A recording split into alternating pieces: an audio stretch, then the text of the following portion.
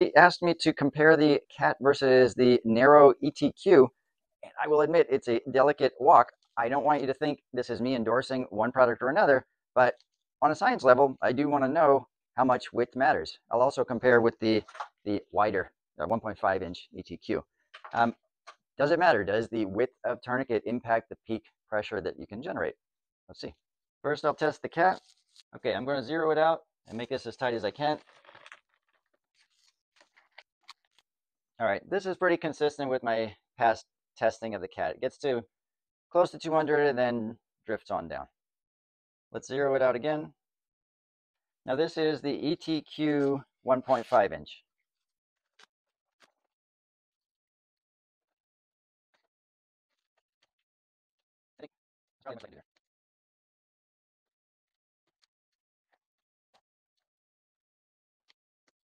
This is the 1 inch wide ETQ.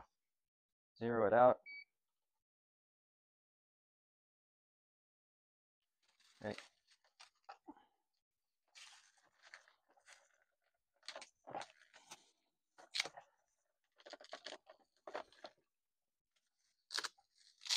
That's interesting. My first cinch, actually, I can already tell it was higher.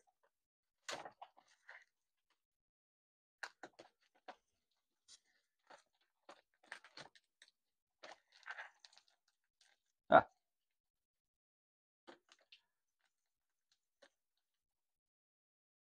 All right, use what you want, try what you want, but I'm a strong advocate for direct pressure, but in terms of tourniquets, test it on your leg. That's the most important leg to you. And so try it on your leg. If you have a large leg, you need a different plan.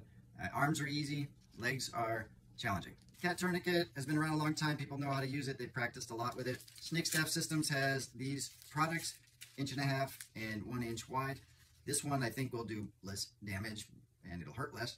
I would say it's comparable to the cat in terms of the pressures that you can reach.